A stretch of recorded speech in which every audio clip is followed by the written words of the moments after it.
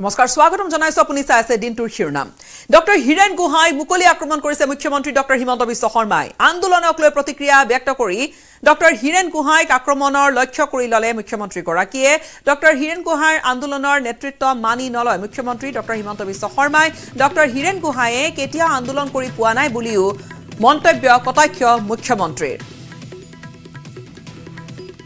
তেওঁ আছে নেকি তেওঁ ক'ত আন্দোলন কৰিব আসুৰ নেতৃত্বত আন্দোলন হয় যুৱ ছাত্ৰ পৰিষদৰ নেতৃত্বত আন্দোলন হয় অখিল গগৈৰ নেতৃত্বতো আন্দোলন হয় কিন্তু হিৰেন গোহাঁইৰ নেতৃত্বত আন্দোলন হয় বুলিতো মইতো আজি 55 বছৰে শুনা পোৱা নাই আপোনালোকে দেখিছে নেকি ক'বাত তেওঁ নলয় তেওঁ ঘৰত ধুনীয়াকৈ ব্ৰেড ব্ৰেকফাষ্ট খাই ধুনীয়াকৈ থাকে বাহিৰা বাকি যুৱক শক্তিক তেওঁ ধ্বংস কৰি দিয়ে নিজে তেওঁ সদায় আটাইতকৈ সুৰক্ষিত জায়গাটোত থাকে আৰু বেছি কষ্ট হলে আমেৰিকাত গুচি যায় জীয়েকৰ তাতে তেওঁ জীৱনৰ গোটেই বুৰঞ্জীটো এইটো তেওঁ কোনটো আন্দোলনত দেখিছে কেতিয়াবা পুলিচৰ মাৰ খাই পাইছে তেওঁ প্ৰেছক আপোনালোকক বৰবাদ কৰি আপোনালোকক সময় নষ্ট কৰা তেওঁ ঠিক আছে আন্দোলনৰ নেতৃত্ব দিলে হ'ব পাৰে আন্দোলন নহয় বুলি মই নকওঁ অখিল গগৈ কৰিব সমুজ্জ্বল ভট্টই কৰিব যুৱ ছাত্ৰ পৰিষদে কৰিব কৰবাত আমছুৱে কৰিব কৰবাত আপছুৱে কৰিব কিন্তু হিৰেন গোহাঁই আন্দোলন কৰিব বুলি মই যোৱা 55 বছৰৰ মোৰ জীৱনকালত মই দেখা নাই তেওঁ আন্দোলন কৰিব জেকাই দিয়ে মানুহক দি পেলাই নিজে ঘৰত ব্ৰেড এণ্ড ব্ৰেকফাষ্ট কৰি বহি থাকে আৰু তেওঁৰ দৰে ডুপ্লিকেট মাল নাইয়ে দেখা মই আজিলৈকে জীৱনত আজিলৈকে মই এতিয়ালৈকে দেখা নাই বাকি সব মানুহ অসমত ক্লিয়াৰ যি কৰে অখিল গগৈ ভাল পালো বেয়া পালো যি কৰে সিধা কৰে আসুয়ে যি কৰে ভাল পাও বেয়া পাও সিধা কৰে যুৱ ছাত্ৰ পৰিষদে সিধা কৰে আপসুয়ে সিধা কৰে কংগ্ৰেছেও সিধা কৰে আমিও সিধা কৰো কিন্তু তেওঁ এটা মানুহ প্ৰেছ কনফাৰেন্স কৰি পৰিৱেশটো যেতিয়া অলপ ধুৱলি কলি হয় লাহেকৈ ঘৰত গৈ সোমাই দিয়ে স্থলপথেৰে আহিল উৰা জাহাজ জবনিকা পৰিল 27 দিনীয়া এক যাত্ৰাৰ অৱশেষত শিৱসাগৰ পালেগৈ ট্ৰেইলাৰেৰে কঢ়িয়াই অনা বিমানখনৰ নিৰ্মাণ কৰা হ'ল এখন ৰেষ্টুৰেণ্ট এখন নুৰা জাহাজ হয় উৰিব পৰা এই জাহাজখন কেতিয়াও নুৰে নামত উইংছ অফ হাজৰিকা কিন্তু বিমানখনৰ নাই এখনো পাখি কিন্তু তাকে লৈ কিমান যে উৎকণ্ঠা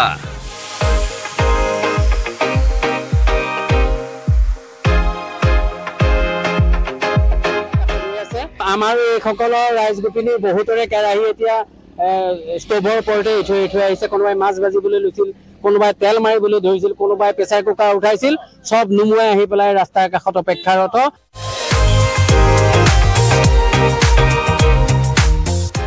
বাটে পথে খাপ পিটি পিটি হাজাৰ হাজাৰ লোকে চাইছে বিমানখন তুলিছে সেলফি বিমান পৰিত্যক্ত হোৱাৰ পিছত হি আৱৰ্জনাত পৰিণত হয়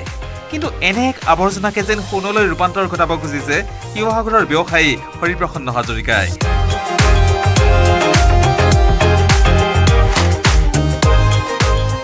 পাখি নথকা এই বিমানখন মুম্বাইৰ পৰা ট্ৰলিৰে কঢ়িয়াই নিছে নিজৰ গৃহভূমিলৈ পিছে এই বাট সিমান সহজো নাছিল ৰেল বিভাগৰ সামান্য এডাল তাৰেই দুদিন ধৰি জখলাবন্ধাত ৰখাই দিলে বিয়াগুম বিমানৰ খোলা টানত পৰি ৰাম নাম লৈ অৱশেষত বৈতৰণি পাৰ হ'ল উইংছ অফ হাজৰিকা বুঢ়া পাহাৰৰ একাবেকা বাট পাৰ হওঁতে জয় শ্ৰীৰাম ধ্বনিৰে চৌদিশ ৰামময় কৰি তুলিলে নুৰাজাহাজত উঠি অহা লোকসকলে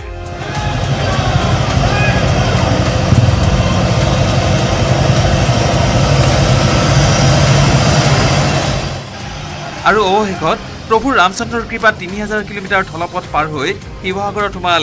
এয়াৰ ইণ্ডিয়াৰ ৰিটায়াৰ্ড A320 বিমানৰ খোলা বাধা হিচাপে আমাৰ যিটো ৰেল ক্ৰছিং পাৰ হৈছে নেশ্যনেল হাইৱে 37 এই তাত এডাল 25000 ভোল্টৰ এডাল ইলেক্ট্ৰিক টাৰ আছিলে আৰু হেতু ধৰক আমি Maligaon railway department Lumding railway department সকলো ফালে গৈ এপ্লিকেশ্যন কৰি আজি 48 ঘণ্টাৰ মূৰত আমি উলিয়াবলৈ সক্ষম হলো আমি মুম্বাইৰ পৰা 16 ডিচেম্বৰত আৰম্ভ কৰিছিলো আজি ধৰক আপোনাৰ 26 দিন হৈছে অভিজ্ঞতা বুলি ক'লে ইয়াত তিতা মিঠা বহুত আছে আৰু মানে মিঠাতকৈ মানে আমাৰ অসম প্ৰদেশৰ বাহিৰতো বেছি মই অলপ তিতাই পালোঁ যি নহওক অকণমানটো কষ্ট কৰিবই লাগিব আৰু ইমান এটা ডাঙৰ প্ৰকাণ্ড এখন জাহাজ আহিছে কাৰণ ইয়াৰ দীঘল হৈছে আপোনাৰ 123 ফুট আৰু বহল হৈছে আপোনাৰ 14 ফুট তো আহোঁতে যথেষ্ট অসুবিধাৰ সৃষ্টি হৈছে শিৱসাগৰত এখন ৰেষ্টুৰেণ্ট নিৰ্মাণৰ বাবে বিমানৰ এই খোলাটো আনিছে হৰিপ্ৰসাদ হাজৰিকাই যাত্ৰাপথত বহু বাধা বিঘিনি লাভ কৰিলেও এতিয়া সেয়াই আশীৰ্বাদ হৈ পৰিছে ব্যৱসায়ীগৰাকীৰ বাবে কিয়নো ৰেষ্টুৰেণ্টৰ আগতীয়া বিনামূলীয়া প্ৰচাৰ ইতিমধ্যে হৈ গৈছে সমগ্ৰ ৰাজ্যত কলিয়াবৰৰ পৰা দিবাকৰ দাসৰ সহযোগত bureau report news 18 Assam north east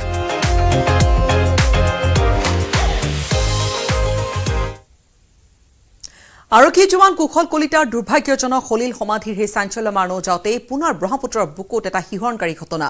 নদীত পৰি প্ৰাণ ৰক্ষাৰ বাবে হাহাকাৰ কৰিবলগীয়া হ'ল আন এগৰাকী লোকে অৱশ্যে উদ্ধাৰকাৰী দলৰ তৎপৰতাত প্ৰাণ ঘূৰাই পালে লোকজনে আৰক্ষী জোৱান কুশল কলিতাৰ দুৰ্ভাগ্যজনক সলিল সমাধিৰ চাঞ্চল্য মাৰ নৌজাওঁতেই পুনৰ আন এক শিহৰণকাৰী দৃশ্য নদীৰ বুকুত প্ৰাণৰ বাবে হাহাকাৰ আন এজন দুৰ্ভগীয়াৰ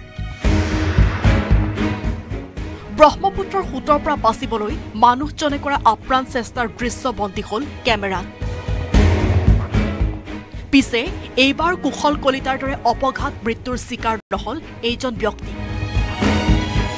কাৰণ এই ঘটনা দেখি তৎপৰতাৰে উদ্ধাৰ অভিযান চলালে উদ্ধাৰ অভিযানকাৰীৰ দলে আৰু তাৰ পাছতে মৃত্যুৰ মুখৰ পৰা উভতি আহিল এই ব্যক্তিজন এই ঘটনা ঘটিল ডিব্ৰুগড়ৰ ব্ৰহ্মপুত্ৰৰ বুকুত ব্ৰহ্মপুত্ৰৰ কুবাল সোঁতত উটি গৈছিল বগীবিলত বনভোজ খাবলৈ যোৱা এজন লোক সেই সময়ত সকলো অসহায় হৈ পৰে পাৰৰ পৰা সতীৰ্থই চিঞৰি চিঞৰি বিচাৰিলে সহায় চিঞৰ শুনি কাঞ্চনজংঘা ৰিভাৰ ক্ৰুজত থকা উদ্ধাৰকাৰী দলৰ চকুত পৰে লোকজন লগে লগে উদ্ধাৰ অভিযানত নামি পৰে দলটো উদ্ধাৰৰ শিহৰণকাৰী দৃশ্য বন্দী হ'ল কেমেৰাত কিছুদিন পূৰ্বে আৰক্ষী অধীক্ষকৰ নিৰ্দেশ মানি চলন্ত নাৱত ফটো তুলি থাকোঁতে ব্ৰহ্মপুত্ৰত সলিল সমাধি ঘটিছিল কুশল কলিতাৰ পানীত পৰি কুশল কলিতাই ককবকাই থকা সকলো দৃশ্য নিৰ্বিচাৰভাৱে চাই ৰৈছিল অসম আৰক্ষীয়ে অসম আৰক্ষীয়ে কিবা যদি শিকিবলগীয়া আছে তেন্তে চাওক কিদৰে বিপদৰ সময়ত আতুৰজনৰ কাষত থিয় হ'ব লাগে ইয়াৰ পৰাই শিকক মানৱতাৰ শিক্ষা ডিব্ৰুগড়ৰ পৰা জেচিম আহমেদৰ report news 18 Assam north east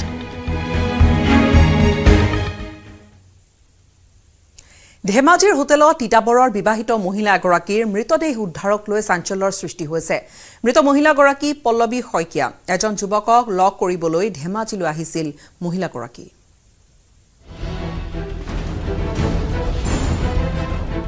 ধেমাজিৰ শিখা হোটেলত ৰহস্যজনক কাণ্ড হোটেলৰ বন্ধ কোঠাত উদ্ধাৰ মহিলাৰ মৃতদেহ বুধবাৰে সন্ধিয়া কেশৱ গগৈ নামৰ এই যুৱকজনক লগ পাবলৈ তিতাবৰৰ পৰা ধেমাজিলৈ আহিছিল মহিলাগৰাকী বাছ ষ্টেণ্ডৰ পৰা মহিলাগৰাকীক আনি শিখা হোটেলৰ 18 নম্বৰ ৰুমত থাকিবলৈ দি নিশাই ঘৰলৈ গুচি গৈছিল কেশৱ গগৈয়ে কিন্তু ঘৰ পোৱাৰ পিছতে কেশৱৰ ফোন নতুলা হ'ল মহিলাই কেইবাবাৰো ফোন ৰিচিভ নকৰাত পুনে পুনে শিখা হোটেলত উপস্থিত হ'ল কেশৱ গগৈ উপৰজুপৰি ঢকিওৱাৰ পিছতো শিখা হোটেলৰ 18 নম্বৰ ৰুমৰ দুৱাৰ নুখোলাত আৰক্ষীক খবৰ দিবলৈ বাধ্য হ'ল কেশৱে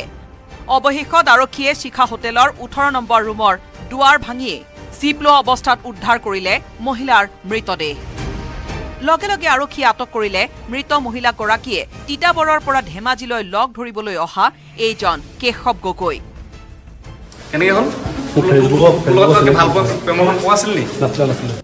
মহিলাৰ সৈতে নাই প্ৰেমৰ সম্পৰ্ক 2 বছৰ আগলৈকেহে সম্পৰ্ক আছিল মহিলাৰ সৈতে এনে বহু মন্তব্য দিয়াৰ লগতে মহিলাগৰাকী যে বিবাহিত সেই কথাও নাজানে বুলি ক'লে ধৃত কেশৱ গগৈয়ে প্ৰেমৰ সম্পৰ্ক আছিলে নেকি? প্ৰেমৰ আছিলে, আগতে আছিলে, আজি 4 বছৰ আগতে, 2 বছৰ মোৰ লগত কোনো কণ্টেক্ট নাই। মানুহগৰাকী বিবাহিত নেকি? তাই মই নাজানো, বিবাহিত নহয়। কেশৱ গগৈৰ এনে ভাষ্যত ৰহস্যৰ গোন্ধ পাইছে ধেমাজি আৰক্ষীয়ে। প্ৰাথমিক তদন্তত ইতিমধ্যে আৰক্ষীয়ে উদ্ধাৰ কৰিছে মহিলাগৰাকীৰ পৰিচয়। বিবাহিত মহিলাগৰাকীৰ আছে এটি সন্তান। সন্তানৰ সৈতে তিতাবৰৰ গড়গুৰিত থকা স্বামী গৃহতে আছিল মহিলাগৰাকী। বিপৰীতে ৰহস্যজনক মৃত্যুক আঁকোৱালি লোৱা মহিলাগৰাকীৰ মাকৰ ঘৰ তিতাবৰৰ শান্তিপুৰত বুলিও নিশ্চিত কৰিছে আৰক্ষীয়ে। কিন্তু এতিয়ালৈকে তিতাবৰৰ পৰা ধেমাজিলৈ অহাৰ নিশাই কি কাৰণত মহিলাই আত্মহত্যা কৰিব লগা হ'ল সেই তথ্য উদ্ধাৰ কৰিব পৰা নাই ধেমাজি আৰক্ষীয়ে। ধেমাজিৰ পৰা মন বিকাশ গগৈ আৰু তিতাবৰৰ পৰা অনমোল যাদৱৰ ৰিপৰ্ট, News 18 Assam Northeast।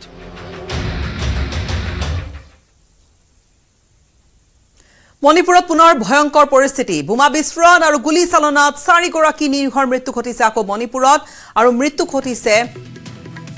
আকাশৈৰ আইনাম ৰোমেন মেইটে, লগতে আহান্থেম দাৰা মেইটেৰ, লগতে থৌদাম ইবমোচা মেইটে, থৌদাম আনন্দ মেইটেৰো মৃত্যু ঘটিছে। 4 গৰাকী লোকৰ 4 গৰাকী নিৰীহ ব্যক্তিৰ মৃত্যু ঘটিছে। আৰু তাৰ পিছতে পুনৰবাৰ চেপা উত্তেজনা। বিষ্ণুপুৰৰ হাউটক টাম্ফা খুনত এই ঘটনা সংঘটিত হৈছে। কেইবাটাও বিস্ফোৰণ, 20 জাইকৈ 20 ৰাউণ্ড গুলীচালনা সন্দেহজনক কুকি দুৰ্বৃত্তই কৰিছে। আৰু ইয়াৰ পিছতে ব্যাপক নিৰাপত্তা বেষ্টনী গঢ়ি তোলা হৈছে পুনৰবাৰ মণিপুৰত, বিশেষকৈ বিষ্ণুপুৰত।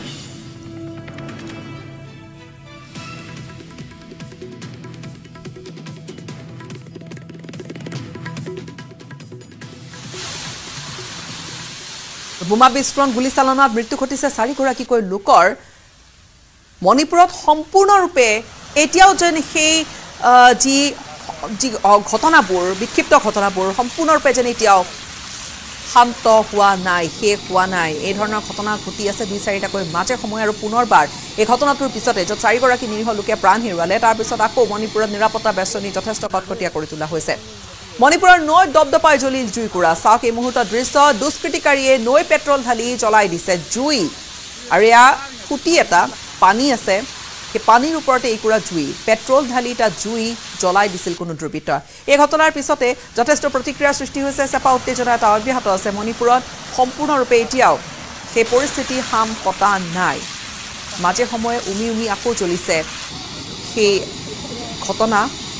মণিপুৰত দপদপাই জ্বলিছে এইকুৰা জুই। আমি দেখুৱাইছোঁ নৈৰ ওপৰত, পানীৰ ওপৰত এই ধৰণে জুই জ্বলিছে। পানীৰ ওপৰত কোনো দুষ্কৃতিকাৰীয়ে তাত পেট্ৰল ঢালি দিছে আৰু তাৰপিছত তাত অগ্নিসংযোগ কৰিছে। আৰু একুৰা দপদপাই জ্বলি থকা জুই, ক'লা ধোঁৱা, এই ক'লা ধোঁৱা পেট্ৰল জ্বলোৱা হৈছে, পেট্ৰল ঢালি তাত জ্বলোৱা হৈছে আৰু ক'লা ধোঁৱা ওপৰলৈ উঠিছে। আৰু এয়া পানীৰ ওপৰত এনেকৈ কোনো দুৰ্বৃত্তই জুই জ্বলাই দিছে।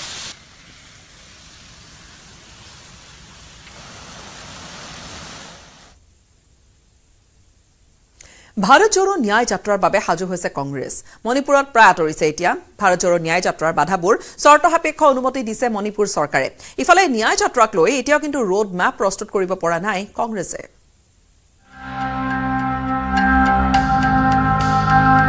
ৰাজনীতিৰ মেৰ পেছত ৰাহুল গান্ধীৰ ভাৰত জোড়ো ন্যায় যাত্ৰা। ন্যায় যাত্ৰাৰ গাঁঠি এতিয়াও ছিগিব পৰা নাই কংগ্ৰেছে।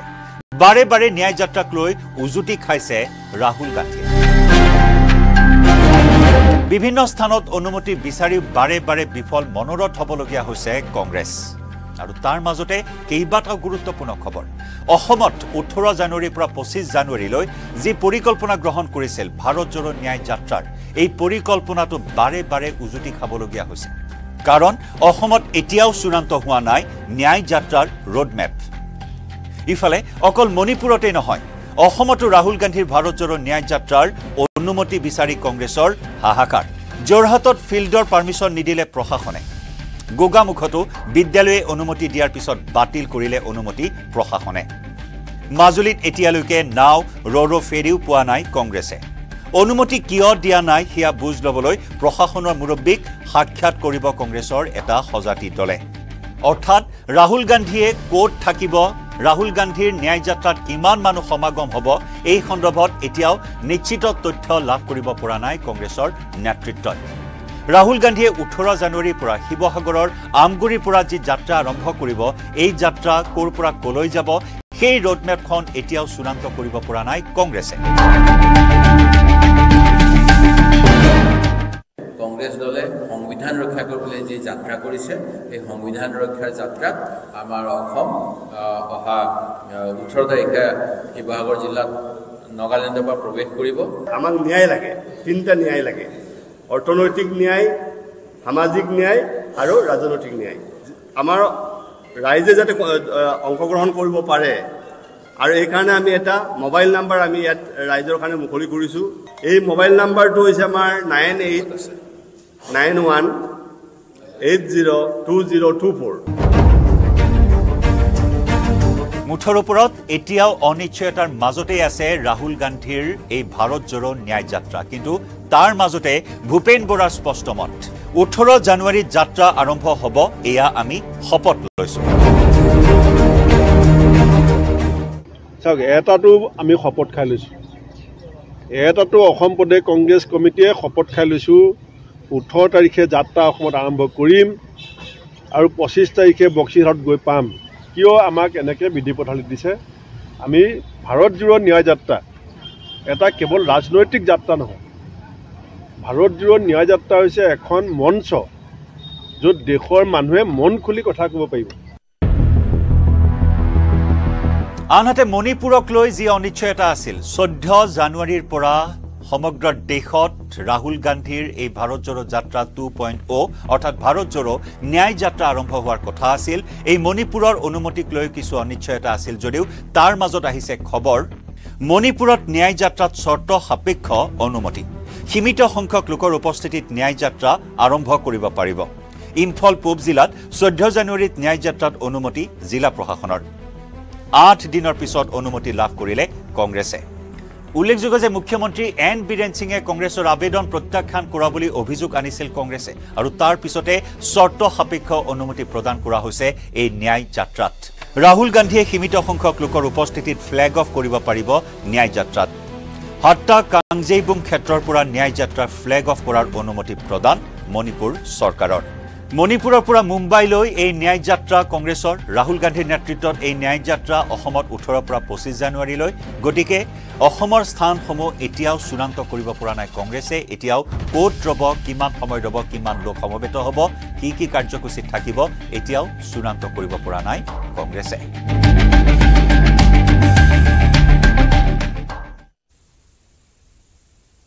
কংগ্ৰেছৰ ন্যায় যাত্ৰা সন্দৰ্ভত মুখ্যমন্ত্ৰীৰ পুনৰ প্ৰতিক্ৰিয়া ৰাহুল গান্ধীৰ ন্যায় যাত্ৰাৰ কথা এতিয়ালৈ জনোৱা হোৱা নাই বা জনোৱা নাই চৰকাৰে নাজানে ৰাহুল গান্ধীৰ ন্যায় যাত্ৰাৰ পথ চৰকাৰক আবেদন জনালে অনুমতি দিব বুলি মন্তব্য কৰিছে মুখ্যমন্ত্ৰীয়ে অৱশ্যে বিদ্যালয় আৰু মহানগৰৰ মাজেৰে অনুমতি দিয়া নহব বুলি মন্তব্য কৰি মহানগৰীৰ মাজেৰে গলে পুৱা 8 বজাৰ আগতে যাব লাগিব বুলি প্ৰকাশ কৰিছে মুখ্যমন্ত্ৰীগৰাকীয়ে আহিব নহয় তেওঁ যোৱাৰ পিছত সাধাৰণতে তেওঁ যতে আহে তাতে বিজেপিৰ সিট বাঢ়ে গতিকে মই হেতুৱে আশা কৰি আছো না মইতো আজি ৰাজহুৱাভাৱে কৈছো যে যিয়ে যেনেকে আহিব খোজে অসমত তেনেকে আহিব পাৰে পৰ্যটক অসমত আহাত কোনো আমাৰ আপত্তি নাই খালি দুটা কণ্ডিশ্যন স্কুল আৰু কলেজ যদি খোলা আছে সেই স্কুল কলেজত কেম্প বনাব নোৱাৰিব পথাৰত কেম্প বনাক চৰকাৰে সহায় কৰি দিব কোনো আপত্তি নাই কিন্তু যদি ৰবিবাৰ হয় স্কুলৰ ফিল্ডতো পাৰিব আৰু গুৱাহাটী মহানগৰীৰ মাজেদি নোৱাৰিব বাকি এই দুটা কণ্ডিশ্যনক বাদ দি তেওঁ যদি 1.5 মাহো অসমত থাকে আমাৰ কোনো আপত্তি নাই আমাৰে হোটেলত বিক্ৰী হ'ব আৰু আমাৰে জিএছটি বাঢ়িব মই ভাবো তেনেকে এতিয়াই নকওঁ কিন্তু হোৱাৰ সম্ভাৱনা থাকে অহা 25 তাৰিখৰ পৰা আজমলৰ প্ৰেছাৰ বাঢ়িব আজমলে লব লাগিব প্ৰেছাৰৰ টেবলেট কলে ভূপেন বৰাই কিন্তু কিয় কলে এই ধৰণে প্ৰতিবেদন আগবঢ়াইছো এইবিলাক মানুহক গাঁৱৰ মানুহে কুলাংগাৰ সন্তান বুলি কৈ আছে আমি নাজানো অসমীয়াত কুলাংগাৰ কাক কয় কুলাংগাৰ কি হৈ আছে তো কাপোৰ পিন্ধি থাকো কুলাংগাৰ আমি আমাৰ ইয়াত মহাৰাষ্ট্ৰত কুলাংগাৰ কৈছে মানুহে কাপোৰ নিপিন্ধে পুরা পৃথিবীর মানুষ দেখে সবাই কাপড় পিন্ধিছো একজন সভ্য মানুষ এই কুলাঙ্গার হব পারে আমি নাজানো অসমীয়াত কুলাঙ্গার কাক কয় মই বুঝাই নি কাক কয় আপনি বুঝাও কুলাঙ্গার কি ভূপেন আজমলৰ মুখ চুপতি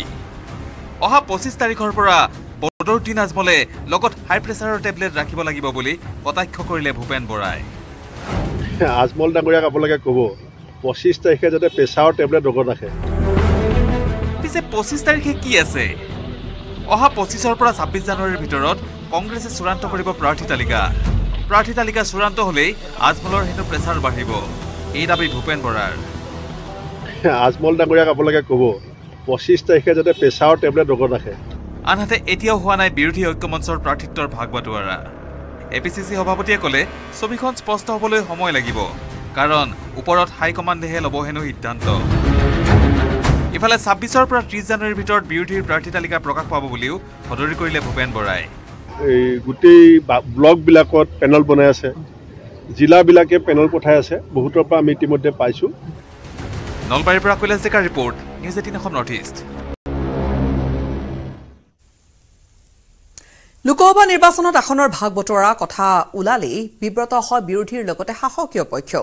জানুৱাৰী 26 তাৰিখৰ ভিতৰত আসনৰ ভাগ বতৰা সম্পূৰ্ণ হ'ব বুলি নলবাৰীত ক'লে ভূপেন বৰাই আনফালে আসনৰ ভাগ বতৰাক লৈ বিজেপি সভাপতিৰ সৈতে বৈঠকত মিলিত হ'ল অগপ সভাপতি অতুল বৰা নিৰ্বাচনক লৈ যিমান বুকু ভিন্দাই কথা ক'লেও আসনৰ ভাগ বাতৰা বুলি ক'লেই দলীয় সভাপতিৰ মুখত লেকাম লাগি যায় ইয়াত তালুকদাৰ ডাঙৰীয়া আৰু মই যদি কাজিয়াও কৰোঁ শেষ সিদ্ধান্ত হ'ব সীতাৰ মিস্ত্ৰী ডাঙৰীয়া ৰাহুল গান্ধী ডাঙৰীয়া আৰু খাৰ্গে ডাঙৰীয়াৰ মাজত দুয়োটা দলৰে সিদ্ধান্ত আমি দুয়োটা দলে কেন্দ্ৰীয় নেতৃত্বলৈ ঠেলি দিছোঁ আসনৰ ভাগ বাতৰাৰ কথা উঠিলে অগপ সভাপতিটো একদম বিব্ৰত হৈ যায় সেইটো ঠিক কৰা নাই আমি আলোচনা কৰা নাই সাৰ্ভে কৰা হৈছে সাৰ্ভেৰ ওপৰত ভিত্তি কৰি আমি ঠিক ঠাক কৰিম কাৰণ আমাৰ অকল সুবিধাটো চালে নহ'ব কাৰণ আমি এনডিএৰ অংশীদাৰ সিদিনা দলৰ শক্তিহীনতাৰ কথা ভাবি উচুপি উঠিছিল বিধায়ক ফণীভূষণ চৌধুৰী অকৰাময়ত উঠি এগৰাকীয়ে 4খন লাগিব বুলি জেদ ধৰিলেও অগপ সভাপতিয়ে জানে এতিয়া আৰু বতাহত বেছি লৰচৰ কৰিলে টুপকৈ হৰি পৰিবলৈ বেছি সময় নালাগিব সেয়ে বিজেপিয়ে কি সিদ্ধান্ত লয় তাৰেই অনুগ্ৰহত অপেক্ষাৰত সংগী দল bureau report news 18 Assam north east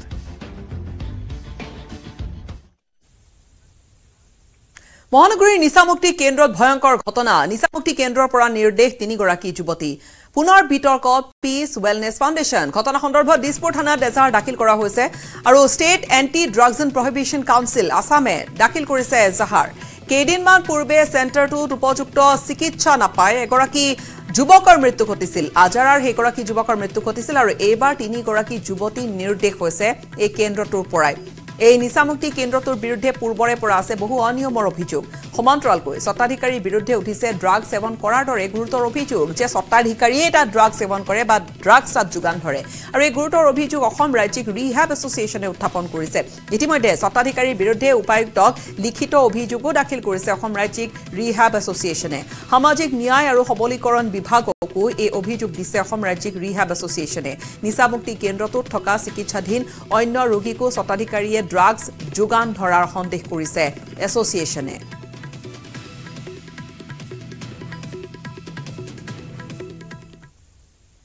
মহানগৰীৰ হোটেল পাৰ্লাৰত দেহ ব্যৱসায় চলে এজন যুৱকৰ পলায়নৰ পিছত পোহৰলৈ আহিছে হাতিকাৰ হোটেলৰ এখনৰ ভিতৰত কি চলি আহিছে হাতিকাৰ এখন হোটেল বেবিলন তাত চাঞ্চল্যকৰ ঘটনা ঘটিল আৰু হোটেলখনৰ লগত সংযুক্ত হৈ আছে এখন পাৰ্লাৰ বিশেষকৈ তাত সন্দেহ আছে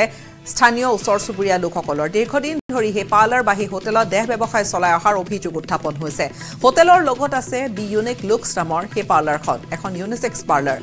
আৰু জেহৰুদ্দিন নামৰ লোকগৰাকীৰ এই হোটেলখন তেওঁৰেই পাৰ্লাৰখন বুলি জনা গৈছে হোটেল পাৰ্লাৰলৈ প্ৰতিদিনে ৰহস্যময় যুৱতী বা যুৱকৰ অহা যোৱা কৰি থকাৰ অভিযোগ উত্থাপন হৈছে আৰু হোটেলখনৰ প্ৰথম মহলাৰ খিৰিকীৰে পলায়ন কৰিছিল এগৰাকী যুৱকে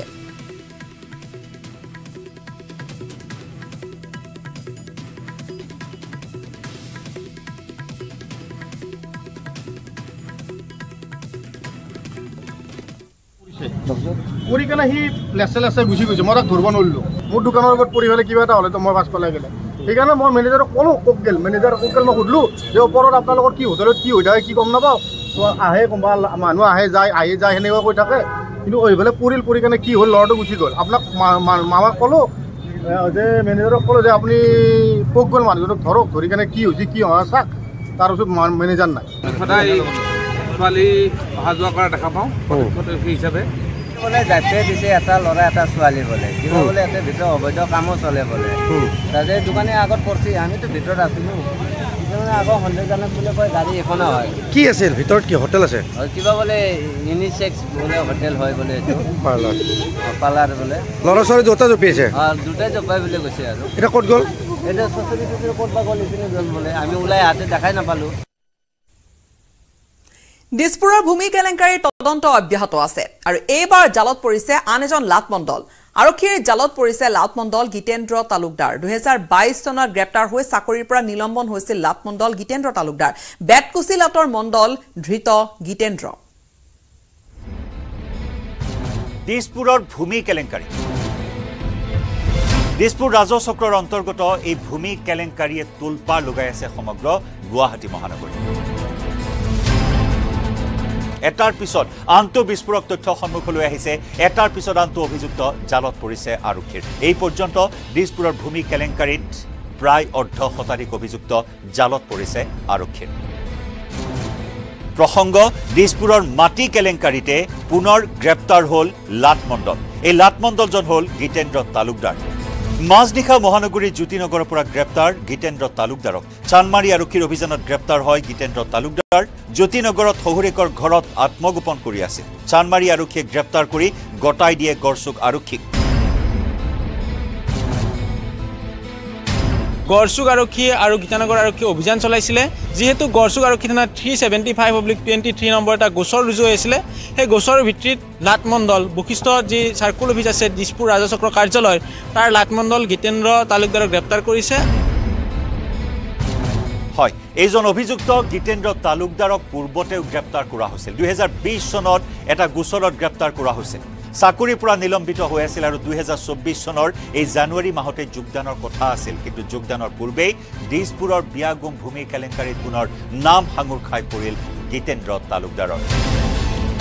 আৰু এইখিনিতে উল্লেখ কৰিব লাগিব ভূমি জালিয়াতিৰ যি গোচৰ আছিলে প্ৰথম পৰ্যায়ত দিছপুৰ ৰাজচক্ৰ বিষয়া পাপু গগৈয়ে সেই গোচৰ ৰুজু কৰিছিলে 9/2023 তেওঁ গোচৰটোত উল্লেখ কৰিছিলে যে তেখেতৰ অফিচৰ কাৰ্যালয়ৰ কম্পিউটাৰক বাদেও অন্য কম্পিউটাৰৰ পৰা তেখেতৰ চিন সহি সকলোখিনি জালিয়াতি হৈছিলে তাৰে পিছত এজনকৈ গ্ৰেপ্তাৰ কৰি সেই সংখ্যা 50ৰো অধিক হ'ল আৰক্ষীয়ে হওক বা যিগৰাকী আমাৰ ইয়াৰে চিপি আছে তেখেতে যথেষ্ট গুৰুত্ব সহকাৰে ল'লে এই গোটেই বিষয়টো পৰৱৰ্তী পৰ্যায়ত যদি চোৱা যায় এই বিষয়টোৰ লগত সাঙুৰ থকা সকলো লোককে ইয়াতে যোন লোক জড়িত হৈ আছিলে সকলো লোককে তদন্ত কৰিলে আৰু তদন্তৰ পিছত পঞ্জীয়ককে ধৰি উপপঞ্জীয়ককে ধৰি মণ্ডল কানাংগ সহায়ক যিমান লোক জড়িত হৈ আছিলে কম্পিউটাৰ অপাৰেটৰৰ পৰা আদি কৰি সকলোকে কৰায়ত্ব কৰা হ'ল আৰু কৰায়ত্বৰ পিছত তদন্ত চলি আছে আৰু এই মুহূৰ্তত গড়চুক থানাত যিহেতু গীতেন্দ্ৰ তালুকদাৰক গ্ৰেপ্তাৰ কৰা হৈছিলে ইয়াতে ডিচিপি গৰাকী আহি উপস্থিত হৈছে ইয়াত ডিচিপিৰ বাহন সমান্তৰালভাৱে এচিপিৰ বাহন আছে ইয়াতে আৰক্ষীৰ উচ্চপদস্থ বিষয়াসকল আহিছিলে আৰু 2023 বৰ্ষত এই গোচৰটো ৰুজু হৈছিলে ভূমিৰ প্ৰকৃত গৰাকীক বঞ্চিত কৰি ভুৱা নথিপত্ৰ উলিয়াই এই বৃহৎ চক্ৰই বৃহৎ নেক্সাছটোৱে এনেদৰে এখন প্ৰবঞ্চনাৰ জাল পেলাইছিল গুৱাহাটীত য'ত চৰকাৰী কৰ্মচাৰী বিষয়াৰ পৰা আৰম্ভ কৰি অধিবক্তালৈ এই বৃহৎ নেক্সাছটোত জড়িত হৈ পৰিছিল এজনকৈ মুখা খোল খাইছে এইসকল দালাল এইসকল অভিযুক্তৰ নিৰ্বাচনৰ প্ৰাক মুহূৰ্তত কেইবাখনো নতুন আঁচনি ঘোষণা কৰিছে মুখ্যমন্ত্ৰী ডক্টৰ হিমন্ত বিশ্ব শৰ্মাই 39 লাখ মহিলাক টাৰ্গেট কৰি 10,000 টকীয়া মহিলা উদ্যমিতা আঁচনিৰ লগতে একাধিক জনগোষ্ঠীক ক্ষমা কৰিব একাধিক জনগোষ্ঠীক সামৰি মুখ্যমন্ত্ৰীয়ে ঘোষণা কৰিলে কিছু আঁচনি ৰাজ্যৰ 39 লাখ মহিলালৈ সুখবৰ মুখ্যমন্ত্ৰী মহিলা উদ্যমিতা আঁচনিৰ অধীনত পাব 10,000 টকা অহা 18 পৰা 25 জানুৱাৰীলৈ আবেদন কৰিব লাগিব হিতাধিকাৰীয়ে ইয়াৰ এখন প্ৰপত্ৰ হ'ব দুৰ্নীতি হয় প্ৰথম দিনা প্ৰপত্ৰ নিদিব সেইকাৰণে আমি এটা ডেট দিম যেনেকৈ 18 তাৰিখে আমি উজনি অসমৰ প্ৰত্যেক পঞ্চায়তত ফৰ্মখন দিম আজিৰ পৰা স্কিমটো আৰম্ভ হৈ গ'ল আৰু যেতিয়া প্ৰেছত মই ঘোষণা কৰিলোঁ আজি কেবিনেটতো হৈ গ'ল 18 তাৰিখে কোনোবা এটা জেগাত দিব 19ত কোনোবা এটা জেগাত দিব টোটেল 18 পৰা 25ৰ ভিতৰত সবেই ফৰ্ম পাই যাব ৰাজ্যৰ ৰাজকোষৰ 4,000 কোটি টকা ব্যয় সাপেক্ষে এই আঁচনিৰ সমান্তৰালকৈ অহা 16 জানুৱাৰীৰ পৰা 25 জানুৱাৰীলৈ ৰাজ্যত বিতৰণ কৰা হ'ব 42,85,745 গৰাকী লোকক ৰেচন কাৰ্ড য'ত ৰাজ্য চৰকাৰ প্ৰতিগৰাকী মন্ত্ৰীৰ উপস্থিতিত বিতৰণ কৰা হ'ব কাৰ্ড হ'ব ইয়াৰ ভিতৰত আমি প্ৰত্যেক সমষ্টিতে এই কাৰ্ডবিলাক আমাৰ মন্ত্ৰীসকলে গৈ নিজে হাতে হাতে তুলি দিব পিছে ইমানলৈ সকলো ঠিকেই আছিল কিন্তু অহা 18 জানুৱাৰীৰ পৰা 25 জানুৱাৰীলৈ অসমত থাকিব কংগ্ৰেছৰ যুৱৰাজ ৰাহুল গান্ধী ৰাহুল গান্ধীৰ এই আগমনৰ সময়তে ৰাজ্য চৰকাৰৰ এফালে আঁচনি আনফালে ৰেচন কাৰ্ড বিতৰণ কংগ্ৰেছ নেতা ৰাহুল গান্ধীৰ ন্যায় যাত্ৰা বিফল কৰাৰ এয়া চেষ্টা নেকি অৱশ্যে এই ক্ষেত্ৰত মুখ্যমন্ত্ৰীৰ বিপৰীত মন্তব্য চৰকাৰীভাৱে এতিয়ালৈ কোনো লোকে অনুমতি লোৱা নাই আমাৰ কাৰ্যসূচী পূৰ্ব পৰিকল্পিত এটা আমি শুনিহে আছো মই ৰাতিপুৱা চিফ সেক্ৰেটাৰী শুনিছো যে কিবা আপোনাক জনাইছে নেকি কোনো জনোৱাই নাই আজিলৈকে বহুত হুলস্থুল কৰি থাকে জনাবতো লাগিব না আমি ৰোডটোৱে নাজানো আজি কেই তাৰিখ হ'ল তো আপোনালোকে ইমান জানে চৰকাৰে একো নাজানে আহিবনে নাইতো আমি নাজানো অসমলৈ বহু পৰ্যটক আহে তেনেদৰে কোনোবা পৰ্যটক আহিব তাত চিন্তা কৰিব লগা একো নাই বিহুৰ সময়ত কোনোবা লোক আহিব লাৰু পিঠা খাই যাব অসমত 44 লাখ টুৰিষ্ট আহিছে 2022 তো আমাৰ 23 চনতো এতিয়ালৈকে এটোতো ডাটা আপডেট নহয় 70 লাখ টুৰিষ্ট আহিছে আৰু যদি কেইজনমান টুৰিষ্ট আহে এটোতো অসমে ভালে পাব লাগে পিছে ন্যায় যাত্ৰাৰ নামত কোনো কাৰণত স্কুল আৰু মহানগৰীত যাত্ৰা কৰিবলৈ দিয়া নহব বুলি স্পষ্ট মন্তব্য মুখ্যমন্ত্ৰীৰ স্কুলত কেনেকে যদি ক্লাছ চলি থাকে আপুনি স্কুলত দিগদাৰ কৰিব ভাই ৰাতি দিন কি আছে স্কুল আৰু গুৱাহাটী মহানগৰ এই দুটাটো বাদ দিব লাগিব না যদি মহানগৰৰ মাজেদি যাব লাগে ৰাতিপুৱা 8টাৰ আগতে শেষ কৰিব লাগিব সো গুৱাহাটী মহানগৰীৰ মাজেদি আমি কাকো প্ৰচেছন লব এলাউ নকৰো ইনক্লুডিং বিজেপি এনেদৰে এতিয়া ৰাহুল গান্ধীৰ আগমনৰ প্ৰাক মুহূৰ্তত বিজেপিৰ এনে কাৰ্যসূচীয়ে ন্যায় যাত্ৰাত কেনে প্ৰভাৱ পেলায় সেয়া হ'ব লক্ষণীয় বলেন ভট্টৰ report news 18 Assam north east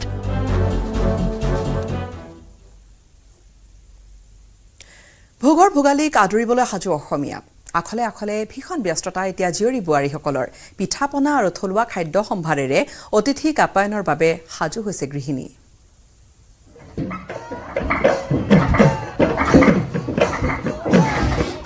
ঢেঁকীৰ চাপত ৰজন জনাইছে ৰাজ্যৰ চৌপাশ পদূলিত হেঁপাহৰ ভোগালী ভোগৰ উৎসৱ উদযাপনৰ বাবে সাজু অসমীয়া বিশেষকৈ গ্ৰামাঞ্চলত বাঢ়িছে ব্যস্ততা কোনো যদি ব্যস্ত ভেলাঘৰ সজাত ইফালে আকৌ জীয়ৰী বোৱাৰী ব্যস্ত বিধে বিধে পিঠা পোৰাত মাঘ বিহু উপলক্ষে মাজুলীৰ ভকত চাপৰি কৃষকৰ পৰিয়ালৰ গাত তত নাইকিয়া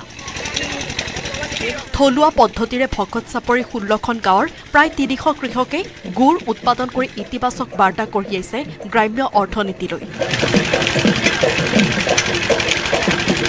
ভকত চাপৰি গুড়ে দখল কৰিছে ৰাজ্যৰ বজাৰ ইফালে আকৌ লাৰু পিঠাৰ গোন্ধত আমোল মোলাইছে গহপুৰৰ প্ৰতিটো পৰিয়ালৰ আখন বিধে বিধে লাৰু পিঠা তৈয়াৰত লাগি গৈছে বিলতীয়াৰ জীয়ৰী বোৱাৰী আমি বিহুৰ বাবে মানে আজি নাৰিকলৰ লাডু তিলৰ লাডু পকা মিঠৈ তিল পিঠা বৰ পিঠা এনেকৈ বনাই আমি প্ৰত্যেক বছৰে এনেকৈ আমি বনাই আহোঁ আমি এতিয়ালৈকে 100 পিঠা বনাইছোঁ আৰু আমি প্ৰতি বছৰ এনেকৈ সময়ভাৱে আমি পিঠা পনা বনাওঁ ঐ মাঘৰ বিহু আহিল মইনা মাঘৰ বিহু আহিল উৰুকাৰ নিশা পৰিয়ালৰ সৈতে লগে ভাগে এসাঁজ খাবলৈ সাজু হৈছে ওদালগুৰিবাসীও সেয়ে বৃহত্তৰ লখিমপুৰ মীনমহল সমিতিয়ে আৰম্ভ কৰিছে মাছ ধৰা পৰ্ব এইবেলি উৰুকাৰ বাবে প্ৰায় 200 কুইণ্টল মাছ বিক্ৰী কৰাৰ পৰিকল্পনা লৈছে সমিতিয়ে বজাৰৰ তুলনাত আধা দামত এই মাছসমূহ বিক্ৰী কৰিব সমিতিয়ে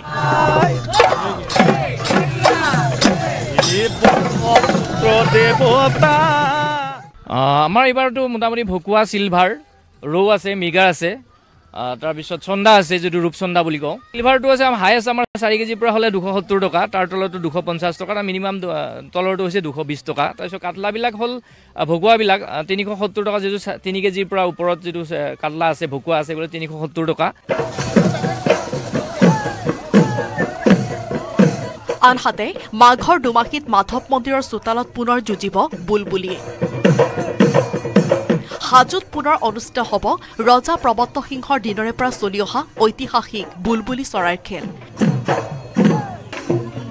বুলবুলি যুঁজত প্ৰথম পুৰস্কাৰ পাওঁতাই ৩০,০০০ টকা আৰু এটা ট্ৰফি দ্বিতীয় বিজেতাই ২০,০০০ টকাৰ নগদ ধনৰ লগতে এটা ট্ৰফি আৰু তৃতীয় পুৰস্কাৰ বিজেতাই লাভ কৰিব নগদ ১০,০০০ টকাৰ লগতে এটা চলন্ত ট্ৰফি এই খেলখন উদ্বোধন কৰিব মন্ত্ৰী জয়ন্ত মল্ল বৰুৱাই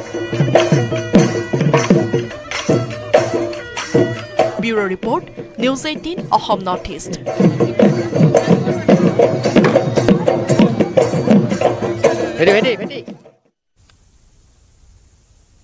আৰক্ষী জোৱান কুশল কলিতাৰ মৃত্যুৰ তদন্ত আৰম্ভ হৈছে পৰিয়ালৰ অভিযোগৰ পিছতে তদন্ত আৰম্ভ কৰিছে আৰক্ষীয়ে তদন্তৰ দায়িত্বত আইজিপি দিলীপ কুমাৰ দে হাতছিঙিমাৰী আৱৰ্ত ভৱনত এছপি ডিএছপিক সোধা পোছা তদন্তকাৰী বিষয়াৰ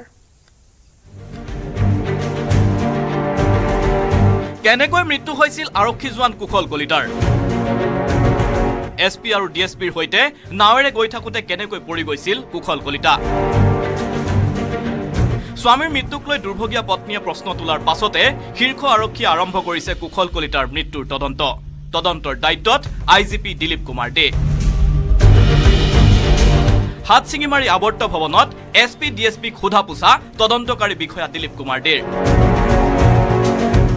ৰাইজৰ যি অভিযোগ আহিছে সেইটো মই মোৰ তদন্তত দিম বৰ্তমানলৈকে মই প্ৰিলিমিনাৰী প্ৰাথমিক পৰ্যায়ৰ কৰিছোঁ পাছৰখিনি পাছত যাম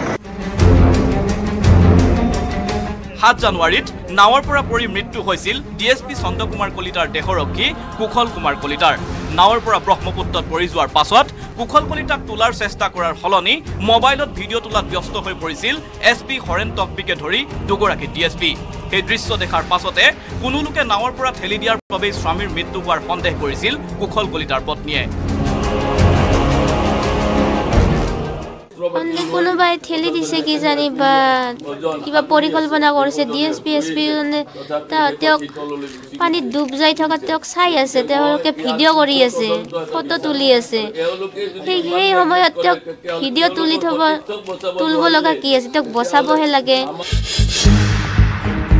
পত্নীৰ অভিযোগৰ পাছতে পোহৰলৈ আহিছিল লাইফ জেকেট নিপিন্ধাকৈ আৰু সিংগল ইঞ্জিনৰ নাৱেৰে এছপি হৰেণ তকবিৰ নেতৃত্বত আৰক্ষীয়ে ব্ৰহ্মপুত্ৰত অভিযান চলোৱাৰ কথা আৰক্ষী অধীক্ষকৰ দৰে আৰক্ষীৰ শীৰ্ষ পদবীত থকাৰ পাছতো লাইফ জেকেট নিপিন্ধা আৰু সিংগল ইঞ্জিনৰ নাৱত ভ্ৰমণ কৰাৰ কাণ্ডৰ তদন্ত ঘোষণা কৰিলে চৰকাৰে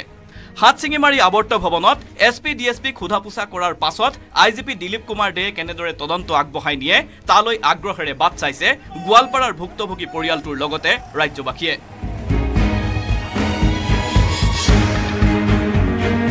মানকাছৰৰ পৰা শাহজাহান আলীৰ report news 18 Assam north east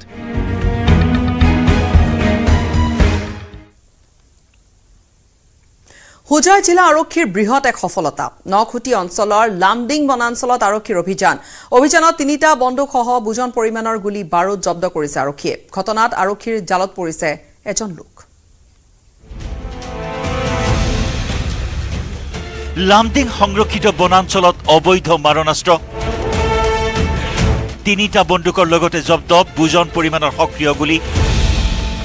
সোধা পোছাৰ বাবে আটক এজনক বুধবাৰে নিশা অবৈধ মাৰণাস্ত্ৰ বিচাৰি লামডিং সংৰক্ষিত বনাঞ্চলত আৰক্ষীৰ অভিযান নখুটি অঞ্চলৰ 3খন গাঁৱৰ পৰা আৰক্ষীয়ে জব্দ কৰিলে 3টা বন্দুকৰ লগতে বুজন পৰিমাণৰ সক্ৰিয় গুলী লগতে লামডিং সংৰক্ষিত বনাঞ্চলত আমাৰ অভিযান চলোৱা হয় আমাৰ এই অভিযানত আমি 3টা কান্ট্ৰি মেড ৰাইফল আৰু বুজন সংখ্যক এমিনেশ্যন আমি জব্দ কৰিবলৈ সক্ষম হৈছোঁ আমি সোধা পোছাৰ বাবে এজন ব্যক্তিক আটক কৰিছোঁ সোধা পোছাৰ বাবে এতিয়ালৈকে কাকো এৰেষ্ট কৰা নাই আমাৰ অভিযান অনাগত দিনত অব্যাহত থাকিব আৰু ইয়াৰ জৰিয়তে আমি আপোনালোকৰ জৰিয়তে নখুটি অঞ্চলৰ আমি সমূহ ৰাইজক আমি এইটো ক'ব কৈছোঁ যে বা সমগ্ৰ হোজাই জিলাতে কোনো অবৈধ অস্ত্ৰ আমি ইয়াত মানে অব্যাহত থাকিব নিদিওঁ আমাৰ এই অভিযানসমূহ অবৈধ অস্ত্ৰৰ বিৰুদ্ধে আমাৰ চলি থাকিব উচ্ছেদ চলাই বহু সন্দেহজনক লোকক চৰকাৰ প্ৰশাসনে খেদি দিয়াৰ পাছতো লামডিং সংৰক্ষিত বনাঞ্চলত কমা নাই চোৰাং চিকাৰীৰ ত্ৰাস কিছুদিন পূৰ্বে লামডিং সংৰক্ষিত বনাঞ্চলত উদ্ধাৰ হৈছে আব্দুল কুদ্দুছ নামৰ চিকাৰীটোৰ মৃতদেহ আৰক্ষীৰ তদন্তত পোহৰলৈ আহিছিল আব্দুল কুদ্দুছৰ সৈতে আইনুল হক আৰু ইমৰান হুছেইন নামৰ চোৰাং চিকাৰী দুটা লামডিং সংৰক্ষিত বনাঞ্চলত সোমোৱাৰ তথ্য। কিন্তু আব্দুল কুদ্দুছৰ মৃত্যুৰ পাছতে ৰহস্যজনকভাৱে আত্মগোপন কৰিছিল আইনুল হক আৰু ইমৰান হুছেইনে। আৰক্ষীৰ পহু খেদাত অসহায় হৈ 24 ডিচেম্বৰত 3টা বন্দুক আৰু বুজন পৰিমাণৰ সক্ৰিয় গুলীসহ আৰক্ষীৰ ওচৰত আত্মসমৰ্পণ কৰিবলৈ বাধ্য হৈছিল আইনুল হক আৰু ইমৰান হুছেইনে। সেই কাণ্ডৰ এমাহ নহওঁতেই নখুটি অঞ্চলত পুনৰ আৰক্ষীয়ে জব্দ কৰিলে 3টা বন্দুকসহ বুজন পৰিমাণৰ সক্ৰিয় গুলী। আমাৰ 3জন মানুহ মিছিং হোৱা আমি এটা ৰিপৰ্ট এটা পাইছিলোঁ। 3জনৰ নাম আছিলে আব্দুল কুদ্দুছ, আইনুল হক, ইমৰান হুছেইন। গোটেইখিনি সাৰ্থে গাঁও নখুটি এৰিয়াৰ মানুহ আছিলে। তো আমি এটা সাৰ্চ অপাৰেশ্যন লঞ্চ কৰোঁ আমাৰ এডিশ্যনেল এছ পি ক্ৰাইম ছাৰৰ নেতৃত্বত।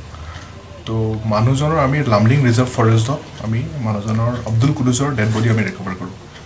তাতে আমি গম পাওঁ তেখেতৰ লগত যোন দুজন থাকে সিহঁতৰ কোনো অনুসন্ধান পোৱা নাছিলোঁ তেতিয়ালৈকে। তো আমি তদন্ত কৰাত গম পালোঁ সিহঁতে পলাই থাকে, মোবাইল ছুইচ অফ হৈ আছিলে। তাৰপিছত আমি আমাৰ তদন্ত চলি থাকে। কালি ইমৰান আৰু আইনুল হক ইয়াত আহি চাৰেণ্ডাৰ কৰে। চাৰেণ্ডাৰ কৰাৰ পিছত আমাৰ ইণ্টাৰগেশ্যন চলে। ইণ্টাৰগেশ্যন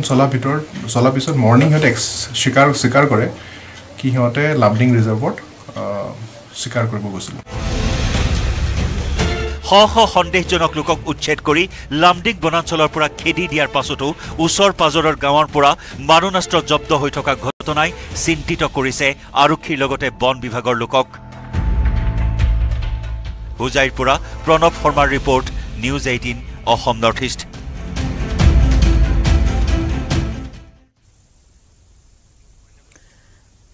মুখ্যমন্ত্ৰীৰ হুংকাৰৰ পিছতো গা লৰা নাই বিলাসীপাৰাৰ ভূমাফিয়াৰ ত্ৰাসে নিদ্ৰা কৰিছে এগৰাকী আৰক্ষীৰ। ভূমাফিয়াৰ ভয়ত আৰক্ষী সঞ্চালক প্ৰধানৰ কাষ চাপিবলৈ বাধ্য হৈছে আৰক্ষীৰ লোকগৰাকী। এই প্ৰতিবেদন আগবঢ়াই আঁতৰিৰ পৰা বিদায় লম। নমস্কাৰ। বিলাসীপাৰাত চুলতান ৰাজ, আৰক্ষীকো কেৰেপ নকৰে চুলতানে। চুলতানৰ ভয়ত ৰাজ্যৰ আৰক্ষী সঞ্চালক প্ৰধানক অভিযোগ দিব লগা হৈছে বিলাসীপাৰাৰ আৰক্ষী দম্পতীয়ে। 1996ত মই মাটি কিনিছোঁ। মাটি কিনাৰ পিছত তেতিয়াৰ পৰাই মই কৰি খাই আছোঁ। ইয়াতে হয়তো বেলেগ পাট্টাদাৰ আছে, তেওঁলোকৰ মাটি তেওঁলোকৰ আছে, তেওঁৰ যিমানখিনি আছে। তাৰপিছত মোৰ মাজৰ মাটি এডোখৰ বেলেগে দখল কৰি আছিল। সেইটো মই আদালতত লৰিছিলোঁ। আদালতত লৰাৰ পিছত আদালতে মোক ন্যায় বিচাৰ দি মাটিখিনি মোক খালী কৰি দিছে। ইয়াৰে ভূমাফিয়া, তাৰ ইয়াত কোনো মাটিৰ লগত তাৰ কোনো সম্পৰ্ক নাই। তাৰ নাম হ'ল চুলতান আলী আহমেদ। আৰু LP স্কুলৰ কিবা মাষ্টাৰ বুলি মই নাজানো, কিন্তু মাটিৰ দালাল বুলি চবে জানে। আৰু ছাদ্দাম হুছেইন, এই দুজনে আহি আৰু ইউনুছ আলী আৰু এই স্থানীয় মানুহ কিছুমান আহি সিহঁতৰ লগত লৈ আহি আমাৰ মিস্ত্ৰীখিনিক গালি হানত পাৰি মাৰপিট কৰি কামটো কৰিব দিয়া নাই, আজিলৈকেও দিয়া নাই।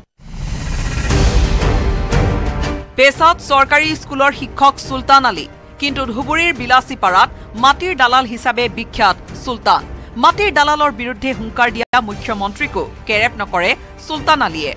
মুখ্যমন্ত্ৰীৰ কঠোৰ নিৰ্দেশৰ পিছতো চুলতান আলীয়ে দখল কৰা দুঃসাহস কৰিছে বিলাসীপাৰাৰ এগৰাকী আৰক্ষীৰ লোকৰ ভূমি। বিলাসীপাৰাৰ আনন্দনগৰত থকা 38 নম্বৰ ডাগৰ 166 নম্বৰ পট্টাৰ ভূমি দখল কৰি আৰক্ষী দম্পতীক প্ৰাণী মৰাৰ ভাবুকি দিছে চুলতান আলীয়ে। এজন আৰক্ষীৰ লোকৰ মাটি দখল কৰি আৰক্ষীক হত্যা কৰাৰ ভাবুকি দিয়া চুলতানৰ বিৰুদ্ধে ব্যৱস্থা ল'বলৈ অভিযোগ দিব লগা হৈছে आरक्षी संचालक प्रधानक। मैं मेरा माटी का बाउंड्री वॉल देने जाती हूँ तो उस टाइम मुझे मारपीट करता है। दलाल भूमाफिया सुल्तान, सद्दाम, यूनुस अली, शहीदुर रहमान, उसके बाद आशान अली, अब्दुर रहीम, जैनुद्दीन, फैजुद्दीन, मंजूर अली। प्राणर भयत भुक्तभोगी आरक्षी दम्पतिये काख चापिबलगिया होइसे आदालतर। বিলাসীপাৰা सरकारी स्कूलर शिक्षक सुल्तान आलिये माटी दखल करी आरक्षीर लोকক हत्या करार भाबुकी दिया घटनाय टोलपार लगाइছে বিলাসীপাৰা। धुबुरीर পৰা ज्योतिर्मय चक्रवर्ती रिपोर्ट News18 Assam Northeast.